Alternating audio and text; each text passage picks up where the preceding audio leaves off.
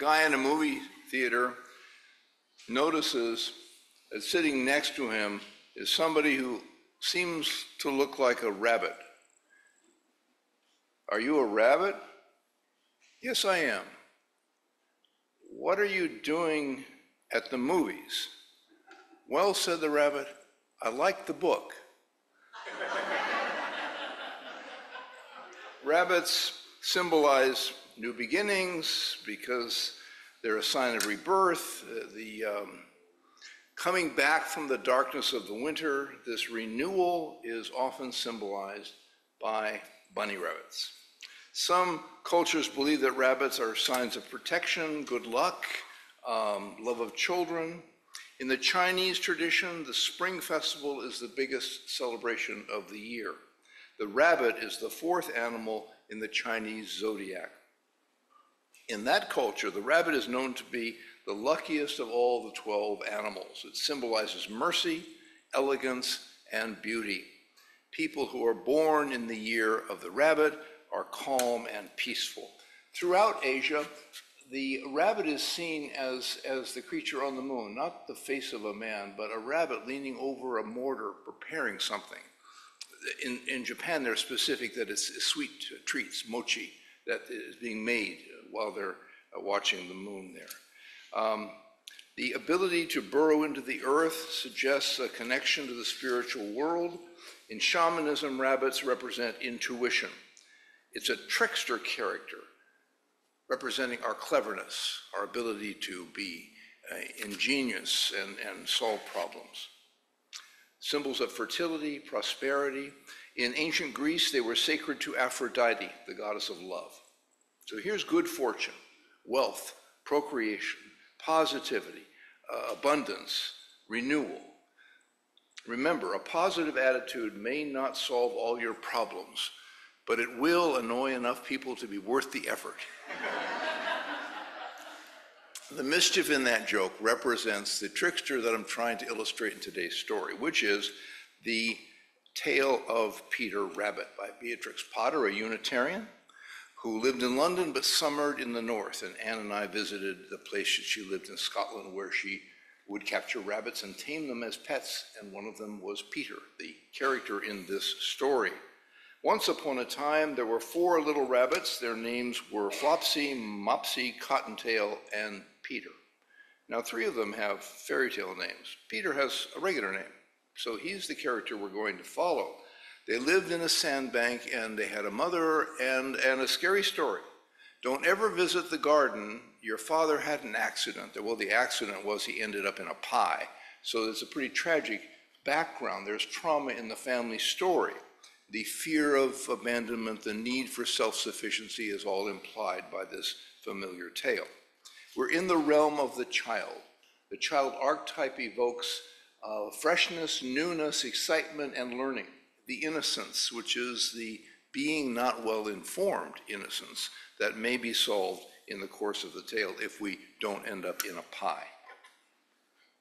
The child also suggests wholeness and invincibility. A child doesn't know they don't live forever, so they remind us of the immortal. Also, stories about children survive. The children may have grown old, the children may have gone on, but the stories live on with us. You may have heard this story in your childhood, or maybe not, but it's been around for over 100 years. There must be something to it that people still refer to it. Now, Peter had a little blue coat. So we have an anthropomorphized animal, suggesting a bridging of the animal realm and the human, the physical and the consciousness. The task then, in our task, is to integrate those 2 dimensions and be honorable to both of them. Now run along, the mother says. She has errands to do, and don't get into mischief. I'm going out. She took her basket and her umbrella and went out to do some chores. She's walking through the woods. We have a love of nature. We have Beatrix Potter's love of nature, a reverence for that dimension, which you don't have to be into shamanism to appreciate as a source of the holy. The Flopsy, Mopsy, and Cottontail go out and pick berries nearby, but Peter immediately heads for the garden. This is the forbidden zone. He's naughty. He's the one we are fascinated with. It's always the transgressive character in the story that gets our attention because we try to live proper lives. We don't indulge ourselves as often as the characters in the story in going into the taboo. Now, on a positive note, this is getting beyond the familiar, as in familial, as in the wisdom we learned from a family, which is important. It's all the practical guidance. This is the other. This is the rest of what we might need to know. So it is an important and dangerous adventure that is necessary if we are to be whole. The transgressive move is the quest for self-discovery, a pilgrimage to find our own wholeness or holiness, to balance our abundant proper side with the rest. This is balancing freedom and responsibility, imagination and practicality. What does he do when he gets there? He eats. There is abundance here. This is a place of great fertility. He ate some lettuce, some French beans, and some radishes. Actually, he overeats a bit. But we do need to feast on the wonders if we can find our way to the things that we have been needing. He goes to look for some parsley to settle his tummy. Too much of a good thing, Mae West said, is wonderful. But we do need to be prudent. He doesn't know that yet. He doesn't have the balance that he is seeking, but we hope that it will come with his adventures. So the cop stops a car, and he's been driving a little erratically, and he notices there's a rabbit in the passenger seat, and he turns to the driver, he says, "What are you driving with a rabbit in the car? That's an animal, take it to the zoo." And a week later, the cop pulls over the same car, and wouldn't you know there's a rabbit. You are driving, I remember you from last week, there's a rabbit in that car. I thought I told you to take that to the zoo. I did, we had a great time. Tomorrow we're going to Disneyland. There's no accounting for taste in jokes, but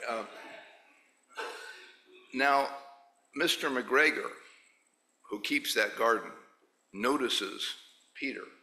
Here is the danger. It was Mr. McGregor who caught Peter's father, who became a pie, meat pie, rabbit pie. This is our need for order. It is important. But in this story, it's a rather stern authority figure. It can be overdone. It's the inner critic. There's such a thing as too much order.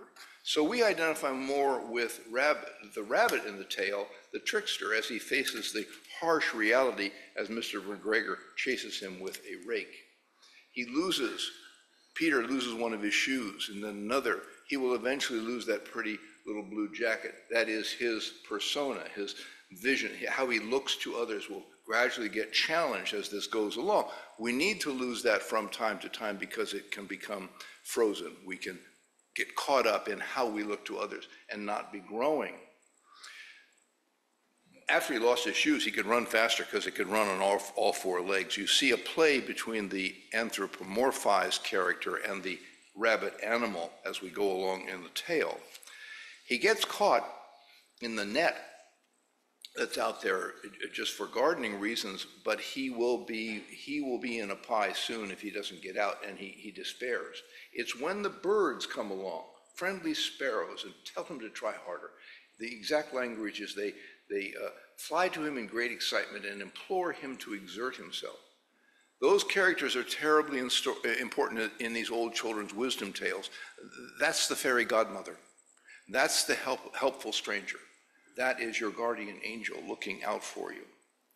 And it helps. He mobilizes and gets away. Now, Mr. McGregor comes out after him with a sieve to capture him, and he has to slip away again and again. Finally, he hides in a watering can. Clever. There's the trickster. There's the ingenuity. However, there's a great deal of water in it. This could be seen as the baptismal moment in the story. It is a tale of initiation, a rite of passage that's going on. A little water is that purification stage. Wouldn't you know, he sneezes. That alerts his enemy here to where he is, and he has to run again. Mr. McGregor almost steps on him, kicking him, and he finally manages to get away, to slip away. These traumas are necessary. These traumas are the normal struggles of life. They are not unfortunate mistakes. They are crucial to the lesson. He finally cries, trying to get out of a certain door. He's more boy again. He wobbles back and forth between human and animal. Well, so do we. That is, sometimes our physicality needs the attention. Sometimes our more rational, higher consciousness gets, but this is the bridging of the animal and the human, or the mortal and the divine, the conscious and the mystery, the sacred and the practical. He sees a cat, he knows to stay away from the cat. I'm thinking of my big cats. They would have that rabbit so fast. There are rabbits in the back door, but I have indoor cats, so they stay at the windows and watch those rabbits. It's quite a lovely honor of spring to see the rabbits return. He sees Mr. McGregor out in a field and finally runs past him and gets away. We endure. It takes moxie. This is the triumph of resilience. We have all survived adversity. This is a celebration of courage and determination. Mr. McGregor puts the jacket and the shoes out as a scarecrow. That's a sign of death.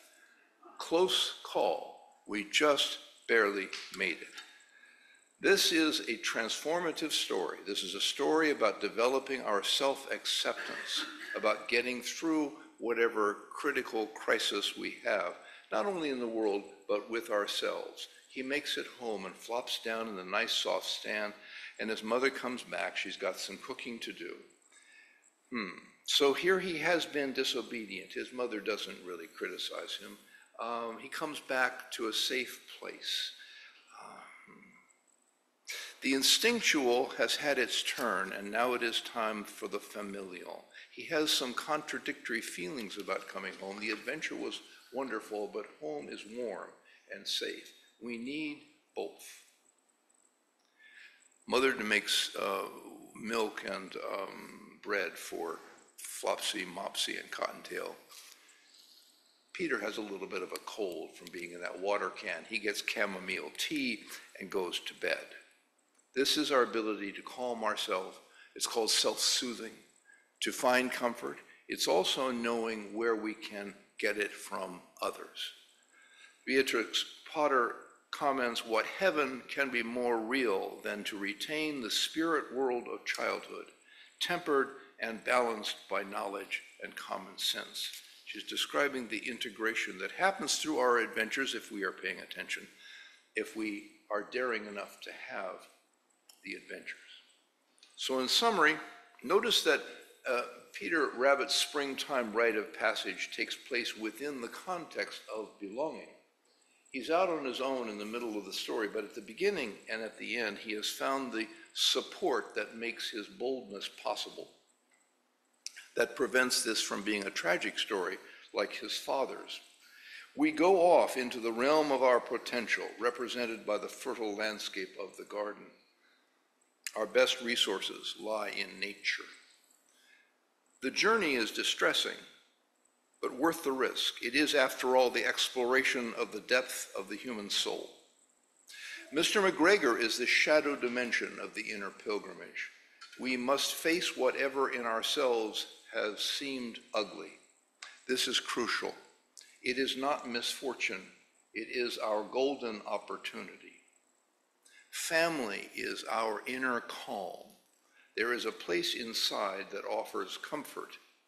It is steady, and it is on our side. So here are the points to remember. Here's the action step part.